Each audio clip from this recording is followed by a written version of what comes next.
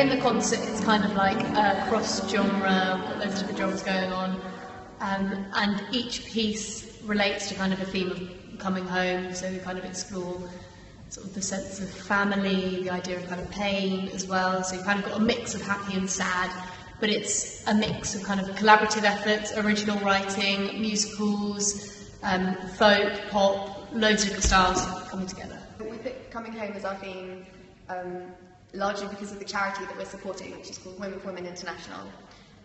This is a charity that helps women, particularly marginalised women in post-conflict countries, basically rebuild their lives. It's a charity concert, so ideally we'd like to raise some money. But also it's just going to be a night of fantastic music for everyone to come and see, and that's really exciting as an end in itself. Yeah. Nice Christmassy end.